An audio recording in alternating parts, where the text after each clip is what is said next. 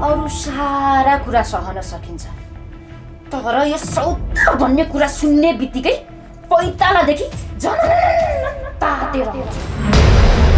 त्यसो हो भने मलाई किन पिट्छिस्? म तेरो सौता होइन। अनि के त यो रामे नोकर हो? यो त हाम्रो छोरा हो, छोरा। तिमीले यति चाँडै बिर्सिसक्यौ? भुल्या छैन हजुर, भुल्या छैन। अब आफू त एक्लै मुख बोल्ने साथी पनि कोही थिएन, त्यसरी बस्या मान्छे। अब यहाँ 2-4जनासँग बसेपछि त वरिपरि नोकर चाकर राखेर आफू त मालिकले पो भएछ कि जस्तो पो सम्झेछु मैले त। यो सौताको बेथा नै कडा हो। के गर्छस् त केटी? यसमा तेरो पनि गल्ती छैन, मेरो पनि गल्ती छैन। वैशामा कि त थुतुनो जोगाउनु भन्छन् कि त त्यो के जाति जोगाउनु भन्छन् नि। तर के गर्नु, तैँले त दुईटै जोगाइनस्। फाइल्स, फिस्टुला, फिसर डिप्रेसन, डर, त्रास, अनिन्द्रा, माइग्रेन, तनाव, टाउको दुखाइ, नसा च्यापिएको, प्यारालाइसिस, मुख वाङ्गिने, घुँडा दुख्ने, हड्डी खिएको, ढाड, कम्बर दुखाइ, ग्यास्ट्रिक, कब्जियत, मुसा, कोठी, चायापोतो, डन्डीफोर, यौन समस्या, छातीको दाग आदि शारीरिक तथा मानसिक समस्याको सफल अनुभवी विशेषज्ञ डाक्टरहरूबाट बिरामी उपचार। न्यू लाइफ आयुर्वेद प्रणाली, गङ्गबु, काठमाडौँ, पोखरा, पृथ्वी चोक। थप जानकारीको लागि स्क्रिनमा दिएको नम्बरमा सम्पर्क गर्नुहोला।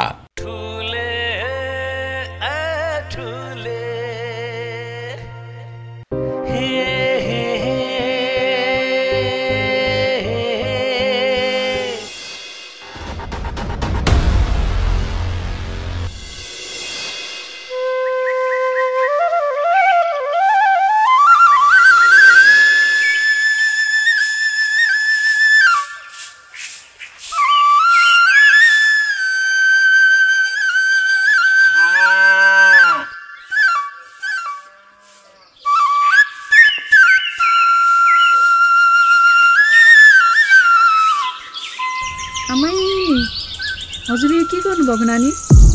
घरमा दुईटी बुहारी छन्, भदा छन्, म छु। अनि 2 दिन माइत आएर बस्दा आँगन बढाल्ने, भाँडा माझ्ने काम गर्नुपर्छ त। अब के गर्नु त भाउजू? यो कुरा हजुरले भन्नुभन्दा पनि यी दुईटी बुहारीले बुझ्नुपर्ने कुरा हो नि। अब मरि गए बुझे होइनन्। मलाई त भाउजू यस्तो फोहोर त पटक्कै मन पर्दैन। मलाई त बिहान उठेपछि चुलो, दैलो, आँगन सर्लक्क सफा गर्नुपर्छ। गर्नु त मलाई पनि त्यस्तै गर्नु मनपर्छ नि। अब धन्ना गर्दा गर्दा भ्याइँदैन। ठिकै छ नानी, अहिले बुहारीहरूले गरिहाल्छन् नि। आमा, हजुरले यत्रो बाटोभरि पानी लिएर आउनुभएको? नल्याएर के गर्नु बुहारी? बिहान म बस्नु भाउलाई पानी ततारै दिनु पर्यो। अब पानी तातो नभए खाइदिँदैन। अहिले ल्याइसकेपछि यत्रो भारी किन ल्याएको भन्नुभन्दा पहिले आफू गएर लिएर आएको भए हुन्थेन? कसले छेक्या थियो र? म यति बुढी भइसकेको मान्छेले त सबै आँगन बढारिसके, गोठमा गएर घाँस पराल कुरो सबै दिएर आइसके। अलिकति जङ्गर चाहिँ चलाउनु पर्छ कि। म पनि कहाँ त्यत्तिकै बसेकी छुरा फुपू। माथि कोठामा बुङबुङती धुलो उडेको छ भनेर दाइले भन्नुभयो, अनि माथि लिपेर बसेकी। भर्खर त सकेर हात धोएर निस्किँदैछु। अलि ढिलो छिटो भए पनि घरमा यत्रो जान्छन्, गरिहाल्छन् नि नानी। घरमा छँदा त दुःख गर्नुभयो। कमसेकम 2 दिन माइत आएर बस्दा त आनन्दले त बस्नु। खोइ, आफू त सानै उमेरमा बिहे गरेर अर्काको घर गइयो, सासू ससुराको वचन खाइयो, कति शासना भोग्यो। तर एउटाले भन्थ्यो रे भाउजू, वनको काँडालाई कसैले तिखार्नु पर्दैन रे। आखिर हो रहेछ नि। तर आजकलका बुहारीहरूलाई जतिसुकै मान सम्मान गर्न खोजे पनि टाउकोमा टेक्छन्। त्यति साह्रो पनि नभन्नु न फुपू। सायद हजुरले मलाई नै छेड हालेर भन्नुभएको होला। तर म त बिहानदेखि काम गरिरहेकी छु। कसले भने जस्तो चोरका खुट्टा काट भन्दा फुत्त खुट्टा झिके थोरे चोरले। त्यस्ता कुरा चाहिँ नगर है बुहारी। मैले यही हो भनेर नाम तोकेर भने छैन क्यारे, जसलाई पनि त भने हुन सक्छ नि।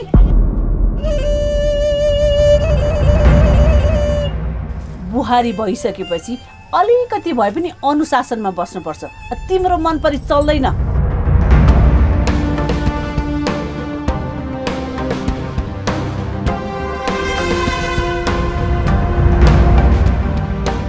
यस्तो कुरा नगर्नुस् फुपू, त्यो तपाईको जमानामा थियो होला। अहिले जमाना कहाँबाट कहाँ पुगिसक्यो, यो कुरा पनि हेक्का राख्नुस्। सबैजना समय कहाँबाट कहाँ पुगिसक्यो भन्छन्, समय उस्तै छ। अहिले पनि त बच्चा पाउने काम छोरी मान्छेले नै त गर्छन् नि। समय नै उल्टो भएको भए छोरी मान्छेले नपाइकन छोरा मान्छेले बच्चा पाउनु पर्ने थियो नि त। जे हुनु भयो फुपू, बरु सबै गल्ती मेरो नै हो। तर बिहान यसरी नकराउनुस्। ए अब मैले कराएको भयो होइन? होइन ए बुहारी, तिमीले मलाई किन देखिसन्नौ हो?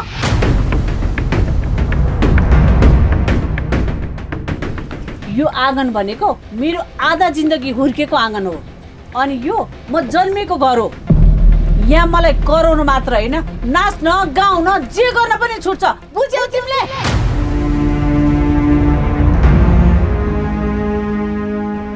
छुट छ भन्दैमा जे मन लाग्छ त्यही गर्न त मिलेन नि फुपू। आजसम्म हजुर नआउँदा पनि यो घर हामीले नै त चलाएका थियौँ नि। कति कुराहरू तपाईँले भनेको हामीले नबुझेको पनि हुन सक्छौँ र कति कुराहरू हामीले भनेको तपाईँले नबुझेको पनि हुन सक्छ।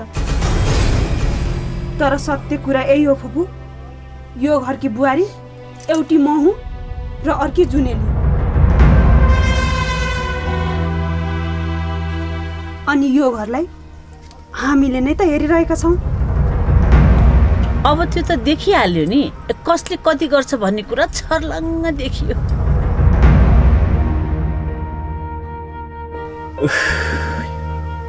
लामा म चाहिँ भोकले क्याउ आन्द्रा छिनिला जस्तो भयो। छिटो खाना बसालिहाल्नुस् त। यसको सानै बेलादेखि नि भाउजू भोग लागेपछि ढुङ्गा खाऊ कि माटो खाऊ जस्तो गर्थ्यो। अहिलेसम्म उस्ताको उस्तै रहेछ बानी। अहिले उमेर छ, काम पनि गर्छु, भोक त लागिहाल्छ नि फुपू। अहिले सकिया बेलामा खाए पो बुढेसकालमा अलिअलि खुट्टा टेक्न सकिन्छ। अहिले उमेर छ त भोकभोकै बसेर के गर्नु? बुढेसकालमा सबैको अवस्था त्यही हो। होइन, यो त आधै रातमा गर्छ कि के हो? बिहानै आइपुग्यो त।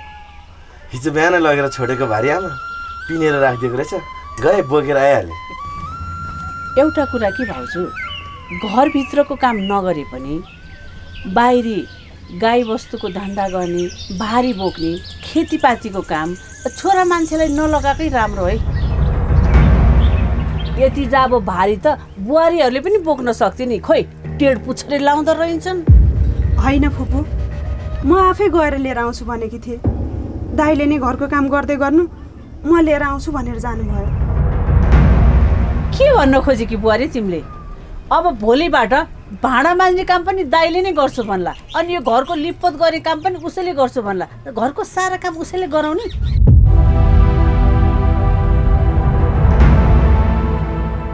अनि आफू चाहिँ के गरे बस्ने? उपर खुट्टी लाएर बस्ने यहाँ पिँढीमा? म पनि यतिकै बसेकी छैन फुपू। सधैँभरि घरको काम हामी दुईजना मिलेर त गर्ने हो कि होइन? त्यो त छर्लङ्ग देखिहालेकै छ नि। मेरो माइतीको घर कसरी चलिरहेको थियो, अहिले तिमीले कसरी चलाइरहेछौ त्यो मलाई थाहा हुन्न। मलाई धेरै नसिकाऊ है बुहारी। तिमीहरू हिजो आएर मलाई यो घरको संस्कार के गर्नुपर्छ के गर्नु पर्दैन सब कुरा सिकाउने।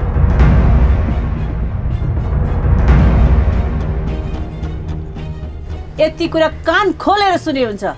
तिमीहरू भन्दा अगाडि यो घरमा म थिएँ। म हिजोको दिनमा थियो होला, त्यो त हामीलाई कसरी थाहा हुन्छ?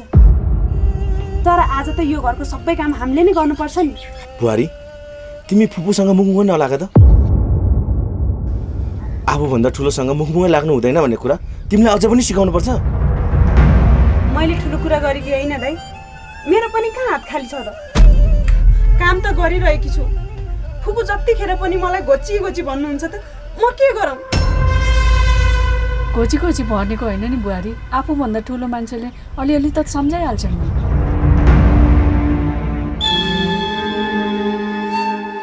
त्यस्तो सानो कुरालाई मनमा एक्लिनुहुन्न बुहारी।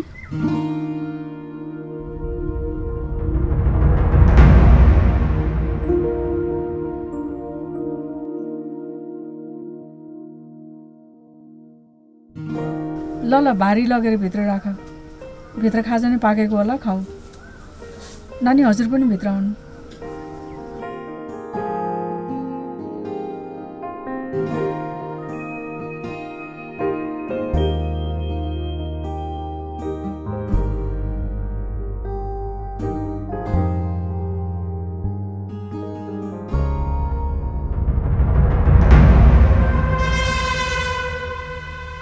जुन दिनदेखि त यहाँ आइस त्यो दिनदेखि यो घरमा छेद परेको छ।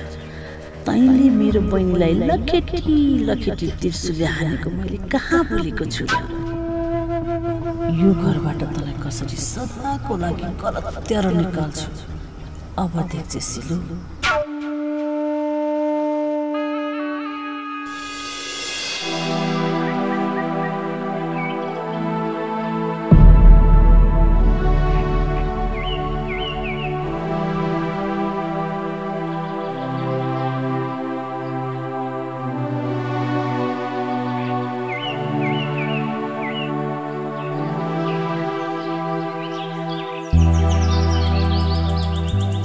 कम भयो जस्तो भएन तिमीलाई? दिउँसो चाहिँ तै विषेक कम भयो हो कि जस्तो हुन्छ। रात परेपछि फेरि उस्तै गरी च्याप्छ। के भएको होला?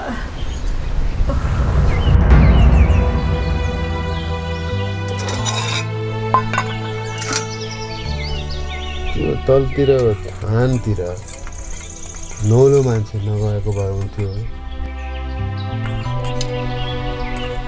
केही लागेको पो हो कि?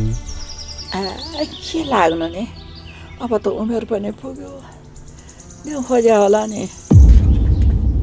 के भने कि त्यस्तो? भर्खर त बिहे भएको छ, अहिले नै उमेर हुन्छ र? ल यो पिठोको तातो तातो खोले बनाइदिएको छु, यो खाऊ, ताकत आउँछ। ल केही खान मन लागेको छैन भने घाँटीबाट ढिल्ल पाएको छैन, फर्केर जस्तो हुन्छ। त्यो त पिठाको खोले खाँदा मात्रै त्यस्तो हुन्छ होला।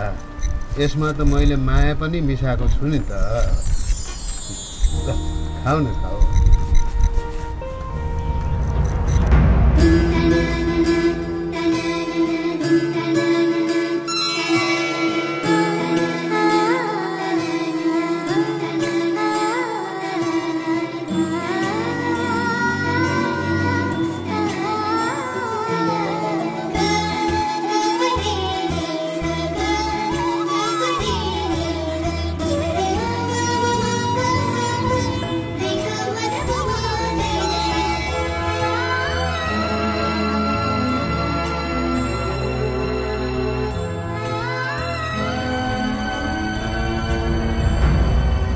जिन्दगीमा सबै कुरो भएर पनि एउटा लोनेको माया नपाएको महसुस गर्थेँ। त्यो पनि तपाईँले पुरा गरिदिनु भयो। आफूले आफूलाई साह्रै भाग्यमानी सम्झन्छु म। एउटा कुरो के खड्क्यो भने नि, मैले आफ्नो कोखबाट सन्तानलाई जन्म दिन सकिनँ। म जिउँदो भएर पनि मेरो कोख मरेको तुल्य भएको छ। यो कुरोको घिटघिटो चाहिँ मलाई जिन्दगीभरि रहने भयो। हेर मनसरा, आफ्नै कोखबाट जन्म दिए पनि भाग्यमा छैन भने ती सन्तान हुनु र नहुनुमा केही फरक हुँदैन। मलाई नै हेर न, मेरा छोराछोरी थिएनन्, तर आखिर त्यो बन्द ढोका खोल्नलाई रामेको सहारा लिनु पर्यो। तिमीसँग बिहे भएदेखि यो घरमा बिहान बेलुका बत्ती बलेको छ। बिहान बेलुका चुलोमा आगो बलेको छ। अनि आफ्ना सन्तान छन् भनेर केमा गर्व गर्ने भन त? छ भन्नु र छैन भन्नुमा धेरै फरक पर्दो रहेछ हजुर।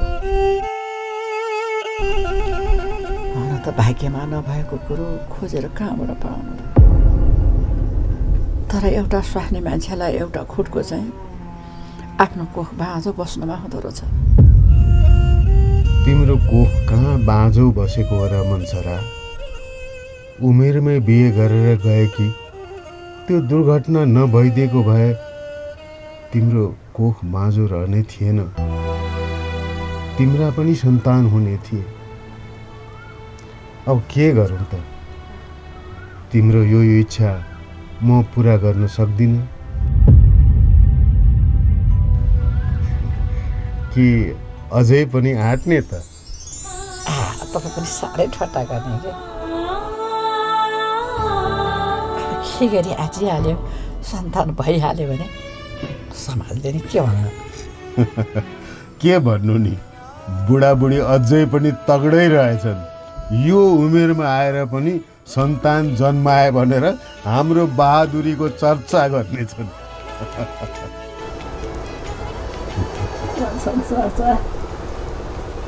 चर्चा गर्छन् जस्तो तपाईँलाई लाग्छ भने त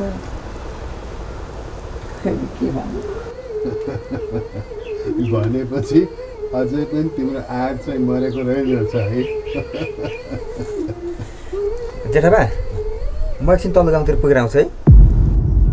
होइन है रामे, त आजकल हिँडै गर्छस्, त्यस्तो के काम पर्यो तेरो?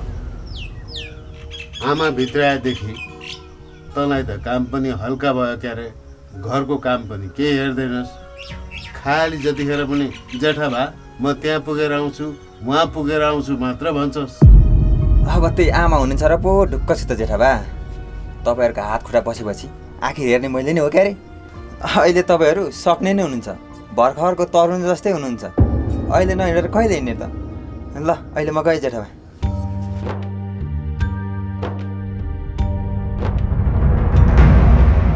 मलाई यो रामेको चालमाल ठिक लागेको छैन है हजुर। मैले पहिला पनि हजुरलाई भनिसकेको थिएँ, हजुरको कानमा बतासै लागेन। यसले कुन बेला हजुरलाई अप्ठ्यारोमा पार्ला है? यस्तो बिरामी भएको बेलामा पनि तिमी त्यो रामेको खेदो खान किन छोडिदिनु? यति साह्रो पनि नभन्नु हजुर, मैले रामेको खेदो खाने होइन। मैले आफ्नो पुरा जिन्दगी त हजुरलाई सुम्पिसकेँ भने मैले यो घरको कुभलो कहिल्यै चिताउँदिनँ। मलाई रामेको चालमाल अलि ठिक लागेको छैन। खोइ त, यत्तिका समय बस्यो मलाई सबै कुरा ठिक लाग्यो, तिमीलाई एकै दिनमा ठिक लागेन। यो आफ्नो आफ्नो सोच्ने तरिका पनि हो। तैपनि त्यस्तो समय आएछ भने फेरि पनि सोचौँला। सोचौँला होइन हजुर, बेलैमा सोचिहाल्नुहोस्, फेरि ढिलो होला। ल ल, सोच्ने कुरा ढिलो छिटो के होला थाहा छैन, तर खोले सेलायो, खाइहाल छिटो, नत्र ढिलो हुन्छ। चिसो भइसक्यो, के खानु पुग्यो पनि। मैले भित्र चिराइतो राखेको थिएँ, त्यसलाई भिजाएर खाँदा ज्वरो चट्टै पार्थ्यो। म त एकछिन खोज्छु है। खाउँ खाउँला सबै खाउँ।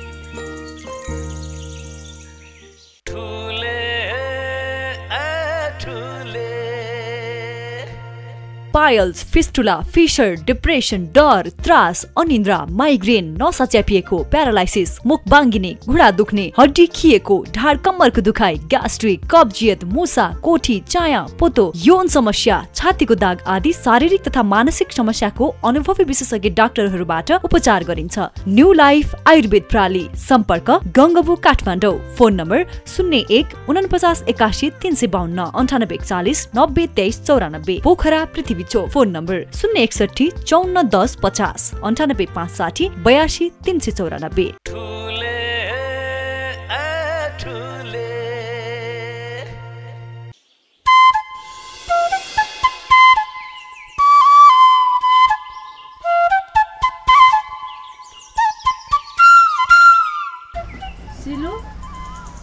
मेरो चौबन्दी पनि धुन लाग्यो हो दिदी।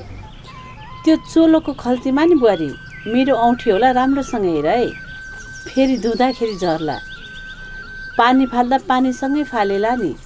आमै नि अनि यस्तो महँगो औँठी कहाँ चोलोभित्र राख्नु भएको त फुपूले पनि? ल हेर ल, जाबो 50-60 हजार पर्ने औँठी त हो नि, कसले के नै गर्ला भनेर त्यही खल्तीमा राखेकी नि। हातमा लगाउँदा लगाउँदै दिक्क लाग्यो, उतै घरमा राखेर आउँछु भन्ठाना थिएँ, भुसुक्कै बिर्सेर त्यही चोलीमा राखेछु। 50-60 हजार भने सानो हो त फुपू? आफू यतिका उमेर भइसके एकैचोटि 50-60 हजार देख्न त पाएको छैन।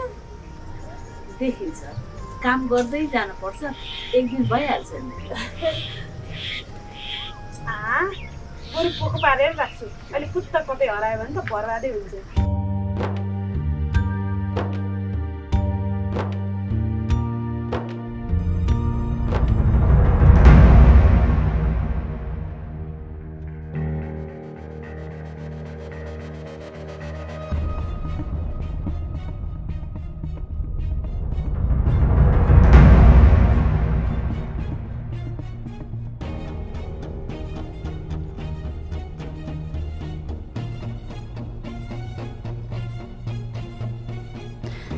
यसलाई म यहीँ लुकाउँछु।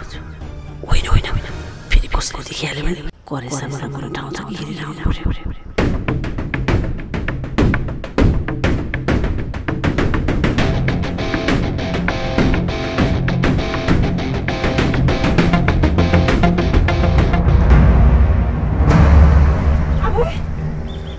खोइ त मैले यहाँ राखेको औँठी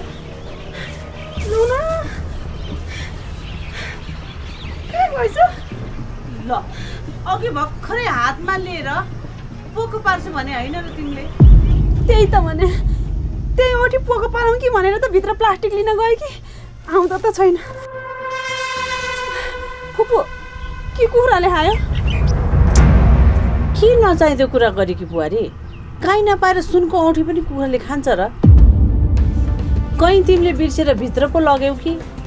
खै मैले भित्र लगे जस्तो त मलाई लाग्दैन, त्यही पनि म एकचोटि गएर हेर्छु।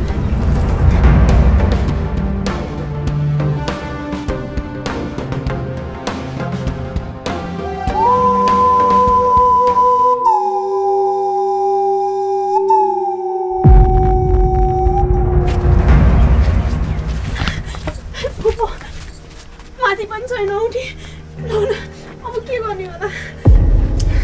खोइ म त केही पनि जान्दिनँ। अब तिमीले नै ढुङ्गा राख्या भन्छौ, म यहाँबाट एक पाइलो डेक चले होइन। हे भगवान्, ओ मैले के चाहिँ गर्ने होला त?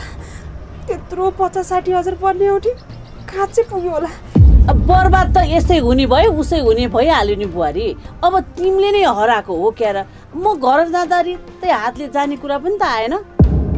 तेरो माइतीमा गएर पोसेर आइस भनेर घरमा मलाई बसी खान नदेलान्, औँठी त मलाई जसरी नै चाहिन्छ है बुहारी।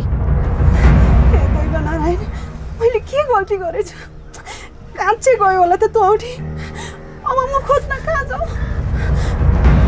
अब कहाँ खोज्न जाने होला? के भइसक्यो तिमी? किन आँटेकी?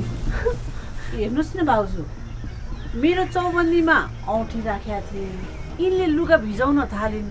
अब पानीसँगै बगाउल आइसिलु भने थिएँ मैले, उसले टपक्क टिपेर त्यहाँ पनि राखे हो। अब यसलाई त पोको पार्नुपर्छ भन्दै थिइन्, अब अहिले औँठी नै छैन भन्छन्। अरे शिव, के गरे कि बुहारी? अब औँठी कहाँ पर्यो होला त्यो? त्यही त भने कि नि आमा, मैले त्यही अगाडि ढुङ्गामा राखेर भित्र प्लास्टिक लिन गएको, बाहिर आउँदा त औँठी नै रहेनछ भने। अब यसरी बिलौना गरेर हुन्न बुहारी, मलाई त अरू केही पनि कुरा थाहा छैन।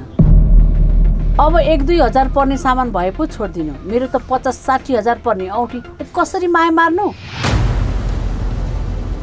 त्यही पनि मेरो कमाइले किनेको भए पो छोडिदिनु, अर्काको छोराले किनिदिएको। ओइ बुहारी, मलाई त जसरी पनि चाहिन्छ है, मलाई त दिनुपर्छ तिमीले। अब त्यत्रो 50-60 हजार पर्ने औँठी यिनले कहाँबाट ल्याएर देलिन् त नानी? अब मैले औँठी माया मार्ने कुरा पनि त आएन नि भाउजू। मैले हराएको पनि होइन, फेरि मेरो लुगा धोइदेऊ भनेर भने पनि होइन। जानी सुनी भएर किन धोइरहनु पर्यो कुन्नी? मैले हजुरको लुगा धोएर के गल्ती गरेर फुपू? त्यो औँठी मैले जान हराएको त होइन नि। के थाहा, अघि भर्खरै जिन्दगीभर 50-60 हजार देखिया छैन भन्दै थियो। न लोभमा पो पर्या हो कि? दिदी बोल्न पाएँ भनेर जे पाए त्यही नबोल्नुहोस्। म के बाहिरको पढाइ मान्छे हो र भने? म त हजुरको आफ्नै भताको स्वास्नी हो। आफूसँग भयो भने उल्टै चेलीबेटीलाई दिनुपर्ने ठाउँमा चेलीबेटीको हामी लिन्छौँ र भने हजुरले कसरी सोच्न सक्नुभयो? नराम्रो नजर नलगाएको भए खुरुक्क हातमा ल्याएर राख्देऊ नि त औँठी। कुरै सक्यो। अब औँठी हराएर कहाँ पुगिसक्यो होला? कहाँ गयो होला त्यो औँठी? यहाँ छ औँठी।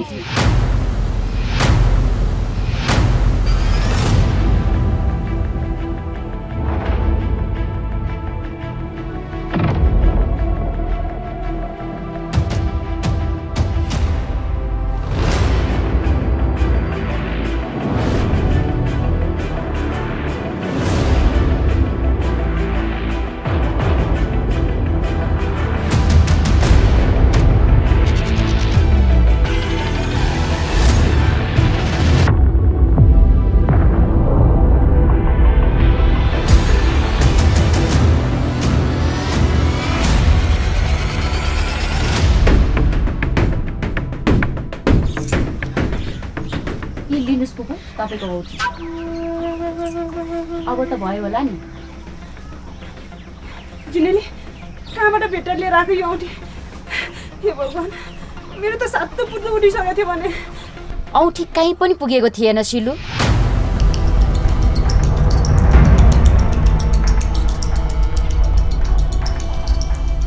म त्यहाँ भकारो पल्टाएर बसिरहेको थिएँ।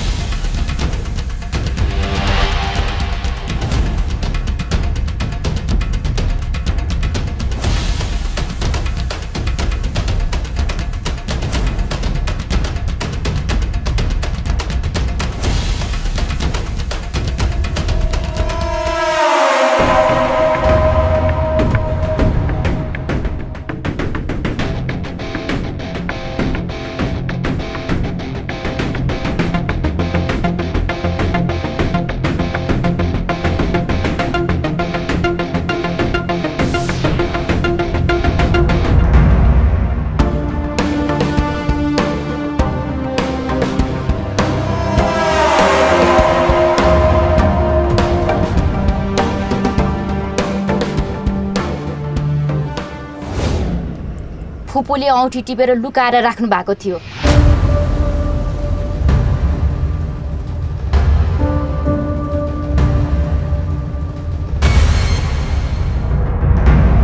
मलाई थाहा थियो पक्कै पनि फुपूले न्यु खोज्नुहुन्छ भनेर।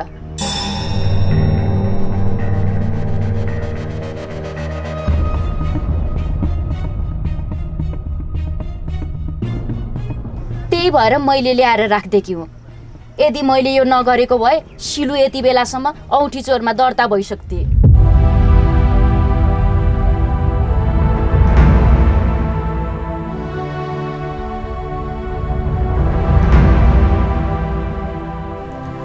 दुई दिन माइत बसेर शान्तले खाउँ भनेर आएको, त्यही पनि चाहिँदो नचाहिँदो आरोप लगाउँछन्।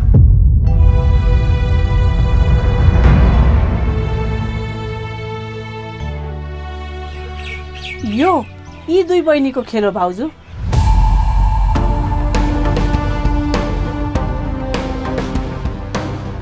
एउटा औँठी राखेर भित्र प्लास्टिक खोज्न जाने, अर्को त्यो औँठी लगेर लुकाउने।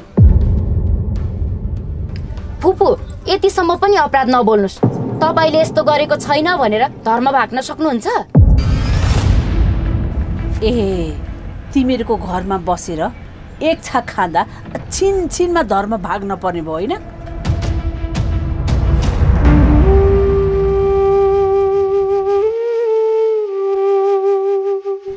अब तिमीहरू आफै धर्म भाका बस। मैले त मेरो औँठी पाइहालेँ, मलाई त के मतलब?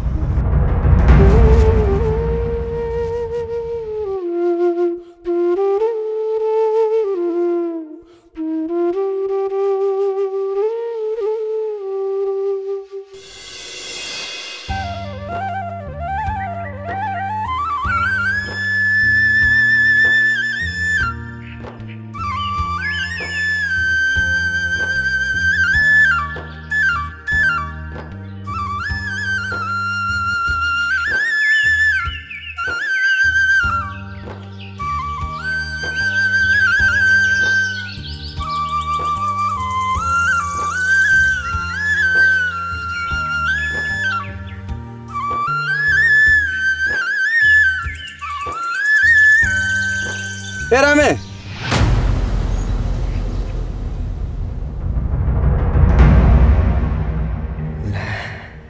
अब यो ठुलीले मलाई ज्यान लिने भयो सबै कुरा जुनेलले लगाइसक्यो नि अब के गर्ने होला त रामे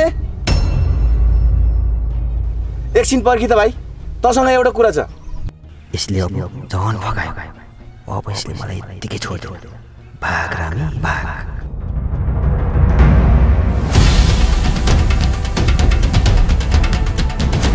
ए रामे पर्खी भने क्या एउटा कुरा छ रामे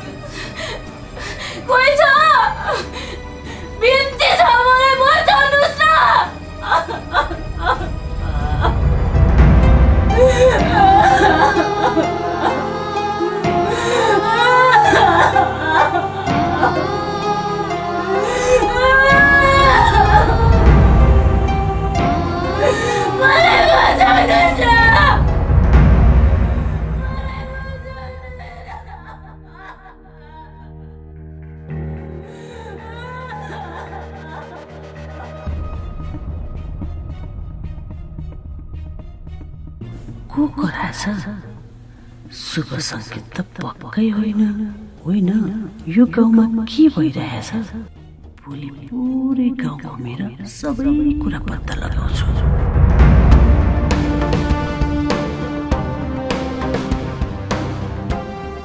होइन तिमी आफ्नो मान्छे हो भने साँचो कुरा के हो त्यो त भन्नु पर्यो नि हेर्नुस् ठुले सौता भनेको आइमे मान्छेको लागि कतिसम्मको घृणा लाग्दो र रिस उठ्दो हुन्छ भन्ने कुरा तपाईँ बुझ्नुहुन्न त्यो के गरिरहेछ कहाँ छे के खाइरहेछ त्यसलाई जाडो भयो कि यो ओढ्ने लगेर ओढाइदिनुहोस् न बुढा भन्नुपर्ने मैले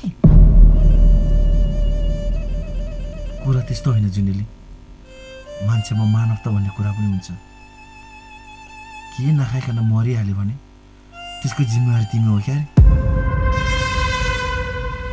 आफ्नो लोग्ने खोज्ने मान्छेलाई मारेर जस्तो सुकै सजाय भोग्नु परे पनि हाँसी हाँसी भोग्न तयार छु ठुले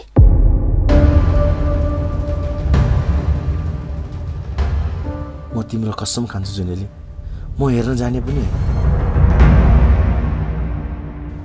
कतै तिमीले मीनाक्षीलाई राखेको ठाउँ, यातना दिएको ठाउँ असुरक्षित छ भने भोलि ठुलो समस्या निम्ति आउन सक्छ। त्यसैले जुनेली मलाई भन, फेरि तपाईँले त्यहाँ गएर त्यसलाई भगाउने काम त गर्नुहुन्न नि?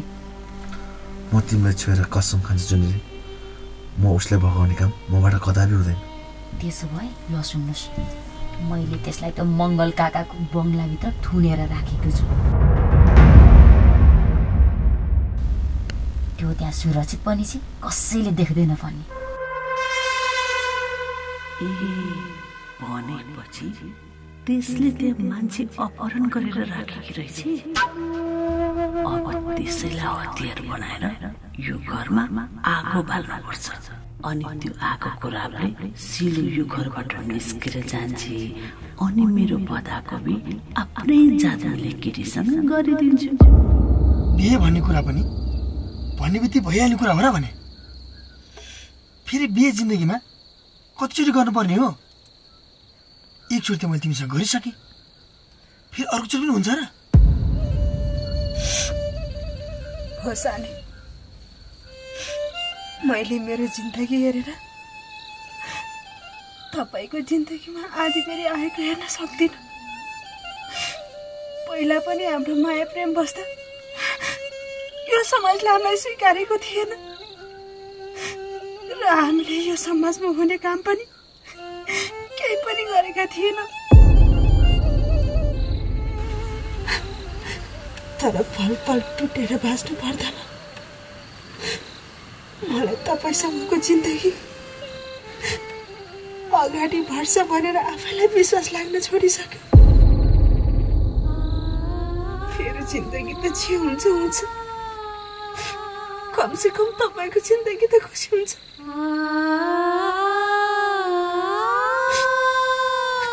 तपाईँ बिहे गर्नु सानो, तपाईँ बिहे गर्नु। तिमीले बिहे गरेर मसँग आएको हो। तिम्रो लागि जिन्दगीमा इमान्दार हुनुपर्ने म हो। हजारौं अप्ठ्यारोलाई पैताला मुनि राखेर मुस्कुराउनु पर्ने म तिमीसँग हो।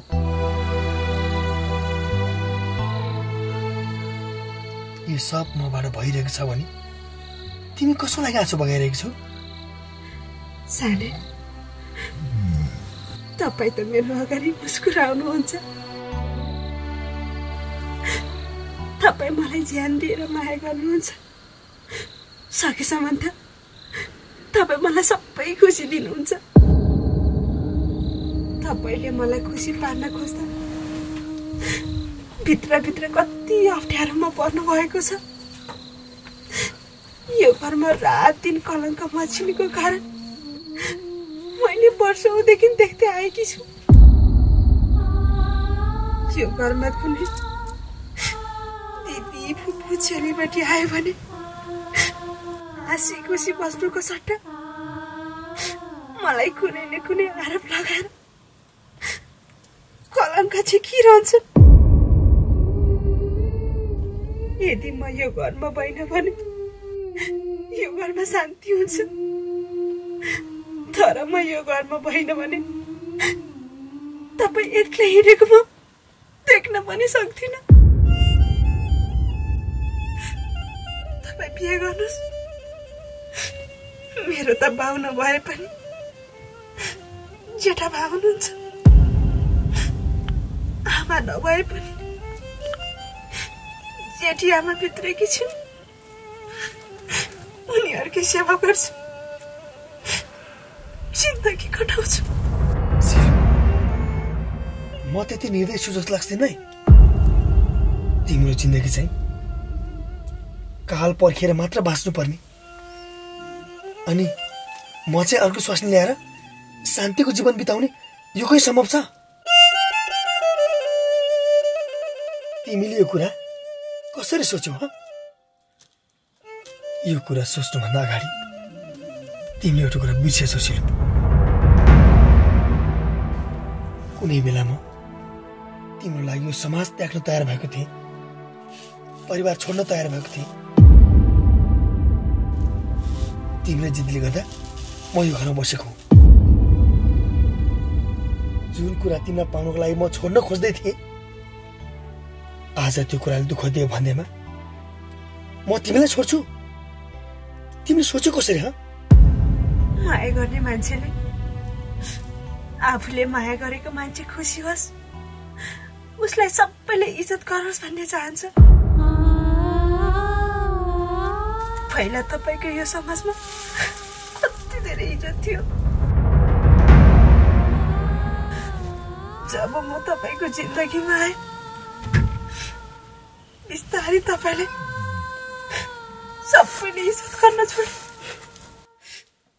आफन्तले आफन्त भन्न छोडे, परिवारले तपाईको कुरा सुन्न पनि छोडे।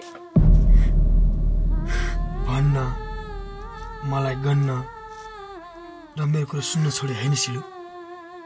एक दिन मान्छेले यो संसारै छोडिदिन्छ।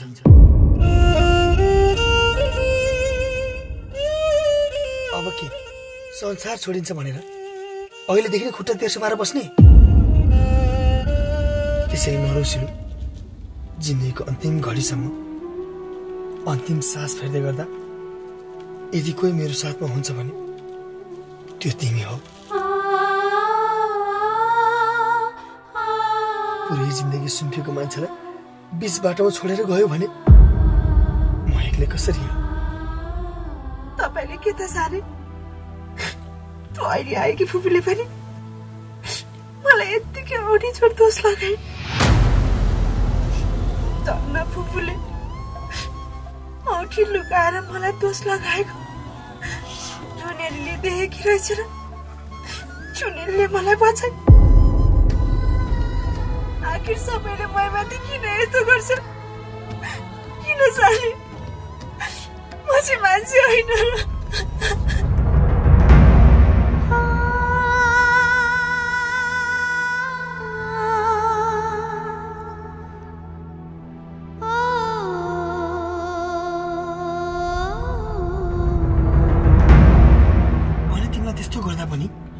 आमाले के भन्नु भएन?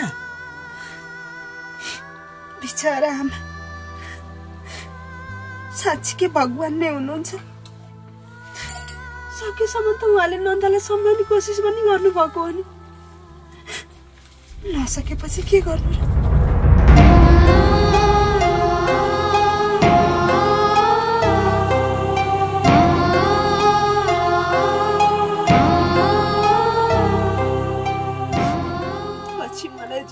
भनिसकेपछि पो थाहा भयो यो सब यो घरबाट निकाल्ने फुपूको षड्यन्त्र पो रहेछ।